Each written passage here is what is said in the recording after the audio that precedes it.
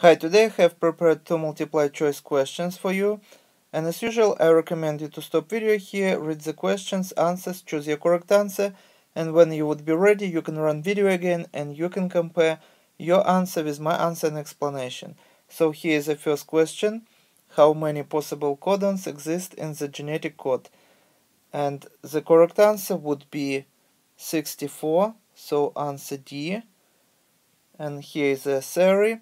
Imagine that this is message RNA, and here would be nucleotides, and we have four types of nucleotides for the message RNA.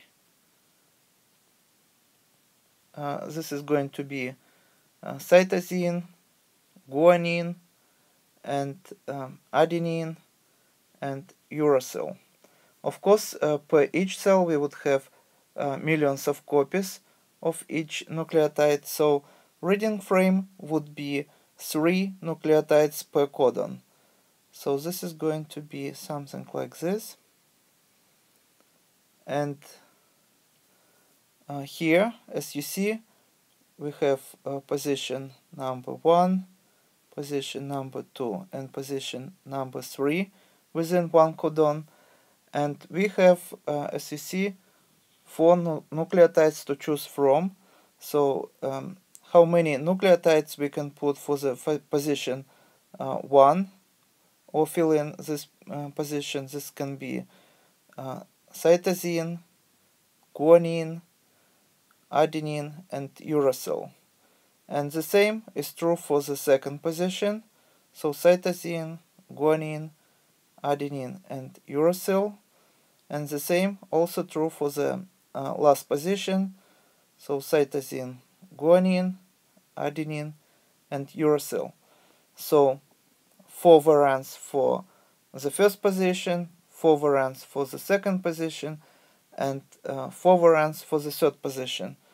So the total number would be 4 multiplied by 4 and multiplied by 4. So total number would be 64 different variants of the codons, and this is answer D.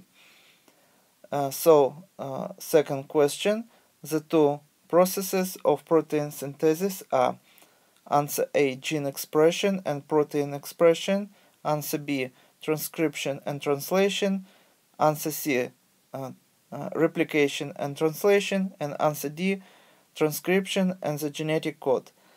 And the correct answer would be B, transcription and translation. So imagine that this is double-stranded DNA, so DNA, and DNA would be transcribed into the message RNA,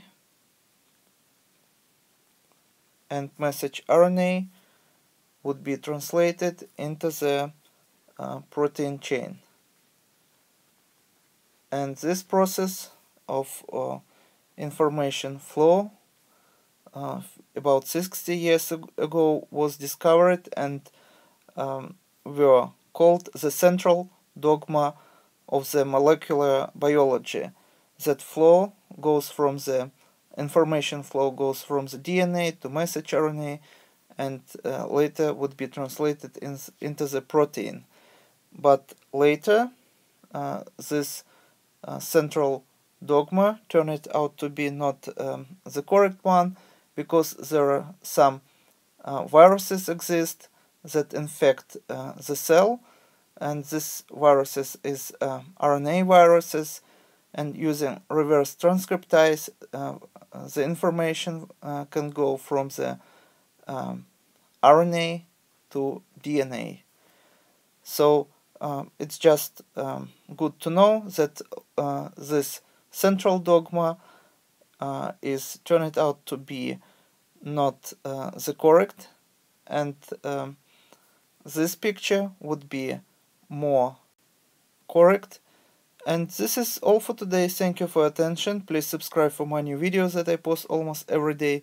Thumbs up if you like this video. Please write your comments, questions if you have any, and see you in the next video. Goodbye.